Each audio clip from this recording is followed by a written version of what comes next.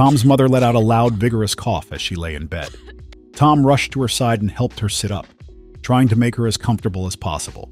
He gently held a glass of water to her lips, and she took small sips. 2 days ago, she had caught a cold, and it had escalated into the flu, leaving her weak and miserable with a constantly runny nose. With each passing second, the coughing fit only intensified, the harsh sounds filling the room and making Tom's anxiety spike. Tom rubbed her back softly, trying to calm her down, but the coughing refused to subside. Her face turned red, and her eyes watered from the strain. Tom's fear grew, and he asked her if he could do anything else to help her. She tried to respond, but another coughing fit took over, leaving her gasping for air. Tom felt a lump form in his throat as he watched Grace, his mother, struggle. He held her close, trying to comfort her, and whispered, "It's okay, Mom. I'm here." Finally, after what seemed like an eternity, the coughing began to slow down, and his mother's breathing gradually returned to normal. With a weak smile, she reassured Tom, "I'm fine, sweetie." But Tom's concern lingered, and he knew he needed to do more to help his mother feel better. She told him not to worry himself and to get ready for school. He would be late if he didn't leave on time. Tom frowned. He was reluctant to leave his mother alone at home. He tried to protest, but she insisted that he go. She didn't want him to miss school because of her illness. Tom finally gave in reluctantly and agreed to go. However, he refused to leave until he'd packed lunch for her, so she could have something to eat before he returned from school in the afternoon. Tom promised to get her some medicine on his way home, so she could take them and get better soon. His mother smiled weakly, touched by Tom's care and kindness. She gestured for him to come to her for a hug, and Tom gladly obeyed. "I'm proud of you, my dear son." "Thank you for everything," Grace told him with a smile as she stroked his head. Tom hugged her back, telling her to get well soon because she was all he had. Tom gave his mother one last look before grabbing his bag and hurrying out of the house. According to his calculations, if he rushed to the bus stop, he would be able to make it in time to catch the bus to school. So, he quickened his pace. As he walked, Tom's mind began to wander back to his life at home. He thought about his family and how things had been since his father left. Tom's father had walked out on them one day when Tom was just 6 years old. It was an ugly scene when his father declared that he had fallen in love with someone else and wasn't going to live with them anymore. "How could you do this to our family? What about Tom?" his mother yelled, tears streaming down her face. His father screamed back that he didn't want to be with her anymore. It was suffocating to live in the same house with someone he had fallen out of love with. "I will never forgive you for destroying our family, for hurting our son," Grace yelled. In a mocking voice, Tom's father told her that he didn't need her forgiveness. Without saying one more word, he packed his bags and left. For a long time, Grace was depressed and furious. Tom watched the separation take a toll on his beloved mother. He saw it break her. He would catch her crying silently in the room sometimes. He didn't know what to do to console his mother. A little boy like him could only watch her helplessly or hug her sometimes. He did his best to help with the house chores, knowing his mother had to work 2 jobs just to support them both. Tom grew up watching his mother struggle to provide for him. He appreciated her for it and was quite protective of her. It was him and his mother against the world. At 10 years old, he was already smarter and more observant than kids his age. He knew how to run errands for his mother whenever she was too busy. Tom was also good at math and could calculate money without losing it. He understood everything he needed to do and made things easier for his mom. He always felt a strong urge to always protect her. As he sprinted to the bus stop, guilt gnawed at him for leaving her alone. He remembered how she had shivered through the night, even though he'd offered her their only blanket. When he woke, she had covered him instead. He quietly tucked it back around her, ensuring she was warm. Now, he wished he could skip school to stay with her, but he had promised to go. He couldn't turn back, no matter how much he wanted to. He reached the bus stop just as a bus pulled up. He boarded with a few others and took a seat. As the bus moved, he kept thinking about his mother, hoping she'd get better soon. The bus moved on, stopping at one point to pick up more passengers. More people got on the bus, some even had to stand since all the seats were taken. Tom looked around and saw a heavily pregnant woman standing. She was struggling to hold on to the railings. He looked around to see if someone would offer their seat to the woman, but they just pretended not to see her. Some even turned the other way. Tom felt a bit shocked that not even one person could sacrifice their seat for her. Couldn't they be kind enough to see that she was struggling because she was heavily pregnant? The woman reminded him of his mother and everything she went through to protect and provide for him. Tom stood up and walked up to the woman with a soft smile. He asked her to take his seat, telling her he could stand for the rest of the ride. The woman turned to the boy in surprise and let out a sigh of relief. She exclaimed gratefully, "Thank you so much, boy." The woman, 8 months pregnant, sat down, relieved after the shaky ride, especially with the grocery bags she had placed on the floor of the bus. The bus kept on going, and the woman decided to make conversation with the kind young man who had helped her out. She introduced herself as Camille. She told him she hadn't planned on taking the bus, but it was an emergency. Tom listened as the woman rambled on about her hectic day. She seemed quite stressed and needed to let it out. He listened attentively. They talked for a while before the bus finally arrived at Tom's school, so he had to get off. He bid Camille goodbye with a bright smile. He decided he liked her vibrancy and energy. Camille thought to herself that she had never met a young gentleman like him. They went their separate ways, unaware that fate would soon bring them back together in an unexpected way. Tom went about his day at school, still wishing he were at home with his mother. He tried to concentrate on his classes, but all he could think of was how his mom was doing. Time seemed to drag on as each class passed. Finally, the last bell rang, and it was time to go home. Tom was relieved and was the first one to run out of the building. He stopped by the pharmacy to pick up the medication he had promised to get for his mother. He'd given him a letter because he was still quite young to be buying drugs on his own. The store manager looked at him skeptically. He was suspicious that the young boy had come to buy drugs on his own. But eventually he sold the drugs to him after seeing the letter. After getting the medication, Tom went straight home to see his mother. He met her sleeping on the bed. She had barely eaten anything from the food he had left for her. Tom touched her body and felt her body burning up. The fever seemed to have gotten worse. He wondered if he had done enough to help his mother. Maybe she needed to be taken to the hospital after all. Tom let his mother sleep while he did his homework.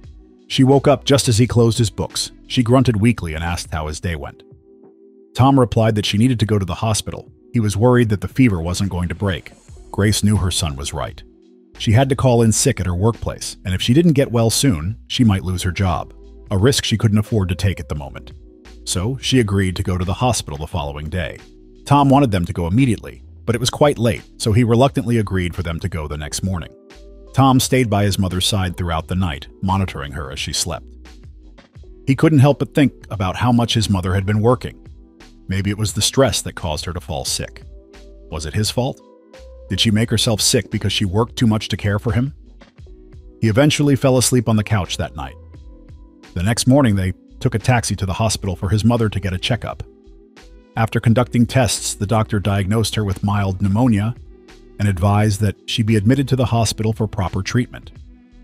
Tom stayed with his mother at the hospital, but he had no idea that his world was about to be turned upside down. That afternoon, a police officer and a man stormed the hospital looking for Tom. The man turned out to be the pharmacy store manager where Tom had purchased drugs for his mum. Some drugs had gone missing from the pharmacy, and the manager claimed Tom had stolen them. The cleaner of the pharmacy knew Tom and his mother. She didn't think the boy would do something like that. However, the manager was adamant, as if he had personally seen Tom pocket the stolen drugs. The cleaner was not surprised. He had always been prejudiced against black customers. The pharmacy manager got Tom's address from his files, and after a neighbor said they were at the hospital, headed there with a cop. They were still questioning nurses about Tom when he stepped out of his mother's room. The manager spotted him and alerted the officer, who called out to Tom. Rubbing his sleepy eyes, Tom looked over, confused as to why the officer wanted him. With his heart racing, he walked over and greeted the officer. As they talked about his visit to the pharmacy the other day, the officer asked if he had taken any drugs other than the ones he bought. Maybe he intended to sell those to help his mother. Tom frowned and shook his head, saying he didn't and would never do such a thing. The officer nodded, clearly not believing him. Because Tom was a young black boy, the officer didn't take him seriously, thinking he was lying to protect himself. Tom felt a surge of humiliation and anger. He was being accused of something he didn't do, and no one believed him. Tom was shocked when the officer began to place handcuffs on him, saying they would interrogate him further at the police station. Tom desperately asked the pharmacy manager to believe him and drop the case, but the manager simply rolled his eyes at him and called him a black thief. "I'm not a thief. I'm innocent," Tom screamed helplessly. "Don't play dumb, kid. I know you stole those drugs. I saw you," the pharmacy manager yelled. Tom begged the officer to let him go.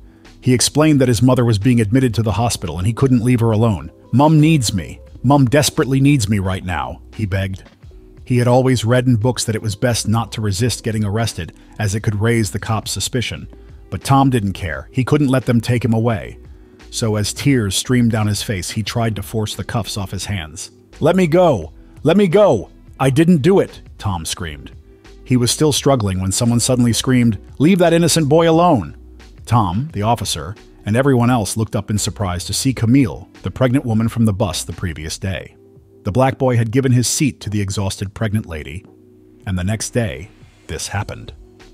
Tom was shocked to see her standing there. She had a stern look on her face as she walked up to them. She told the officer that it was unjust to arrest a teenager based on suspicions only. She asked him if he had any solid proof that Tom committed the crime he was accused of. If not, it was very wrong for him to accuse and arrest the boy. It even looked like an unlawful arrest. The officer frowned and told Camille that 2 other managers had also testified that Tom had acted suspiciously. One even added that Tom had broken into a run as soon as he walked out of the store's door as if he was being chased. As the store's security cameras had a technical issue and had been down for some hours, there was no way to review the footage, and the repairer had said it didn't look like the camera would come up anytime soon. So, the officer was arresting Tom based on the witness's account. He told her it was considered a crime to obstruct an officer. But Camille didn't budge. She boldly said she was a lawyer, so she knew the law just as much as he did, if not more. Camille then said she was Tom's lawyer and she needed to go to the store herself to be certain the cameras weren't truly working and to speak with the witnesses. Just then, the store manager, who had been quiet since Camille stepped in, glanced at his phone, his expression turning nervous. In a trembling voice, he confessed that he had received a text from the store's owner minutes ago, informing him that the technical issue with the camera system had been resolved and that the footage showed that another boy about Tom's age and height had actually stolen the drugs. It was quite obvious it couldn't be Tom, as the thief was white. Tom was innocent. However, the manager had received this information just as the officer was arresting Tom, and he had been too afraid to speak up, fearing reprimand for his earlier mistake. The officer was furious at the manager for disgracing him in such a way. He had to remove the handcuffs from Tom's hands and let him go. He shamefully apologized to Tom for the scene and told everyone else that the matter had been resolved, but Camille wasn't ready to let it go. She said the manager had to be punished for the false accusation against Tom. He had to learn not to judge people based on the color of their skin. She promised to take up the case. Tom turned to Camille and thanked her for her help. Camille told the boy it was okay. She knew such a kind boy like him wouldn't do such a thing. She couldn't stand by and watch injustice play out before her.